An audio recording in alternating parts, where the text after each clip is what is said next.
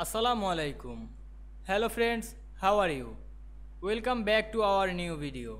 In this video I am going to show you how to change word background color from black to white.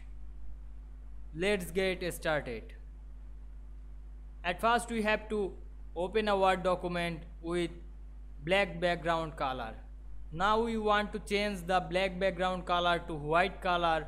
Go to the design menu and click the page color option. Then now we can see here many colors. Now we find and select the white color in this color panel. Now we can see we change the background color black to white very easily. I hope you enjoyed the video. Please like, comment, share and subscribe my YouTube channel. Thanks for watching.